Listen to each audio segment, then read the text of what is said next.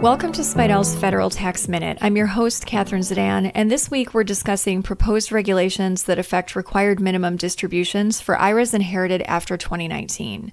We'll be covering this issue plus other retirement, real estate, and investment topics in our 2022 Summer Tax webinar. You can see a full list of topics and available dates at caltax.com under the Webinars tab. Earlier this year, the IRS released proposed regulations to clarify retirement account changes made by the Secure Act. But contained in those regulations, we found the IRS's surprising position that if the owner of a retirement account died after their required beginning date for taking distributions, then their beneficiaries, who are subject to the Secure Act's new 10-year distribution rule, are also required to take annual RMDs before distributing the entire account by the end of the year containing the 10th anniversary of the original account owner's date of death. The Secure Act was passed into law on December 20th, 2019, and it contained numerous retirement account changes, the most prominent of which removed the age limitation for deductible contributions to IRAs, increased the RMD age from 70.5 to 72 years old for taxpayers born on or after July 1st, 1949, and fundamentally altered the rules for inherited retirement accounts by eliminating the stretch IRA provisions for most non-spousal beneficiaries. The Secure Act replaced existing rules for inherited accounts, which allowed certain designated beneficiaries to take distributions using their own life expectancy, and provided for a 5-year rule for other beneficiaries.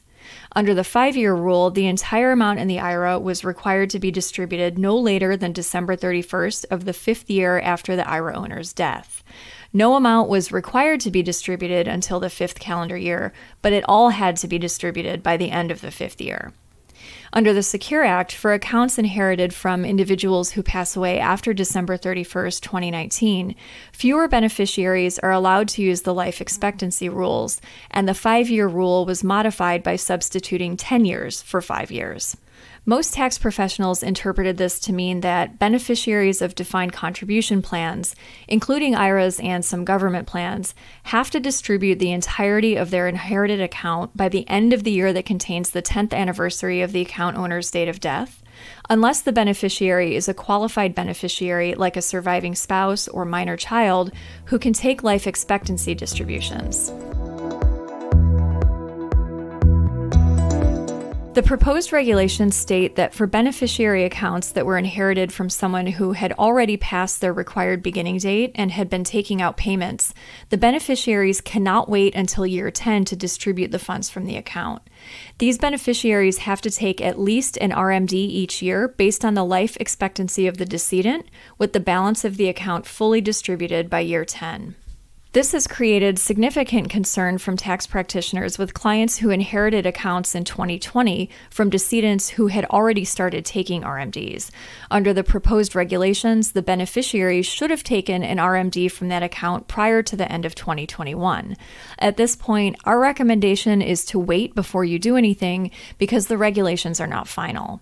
If the regulations are finalized in their current form, you may have to have these clients take 2 RMDs from these accounts in 2022 and file Form 5329 to request penalty abatement for the, quote, missed 2021 distribution. But considering the public outcry over these changes, it's likely we'll see relief in the final regulations for these taxpayers. We've been covering these regulations in detail in Speidel's Federal Tax Letter, and if you're not already a subscriber, you can get more information and download a sample issue at caltax.com under the Publications tab. That's all for this week. Join us next time for another episode of Speidel's Federal Tax Minute.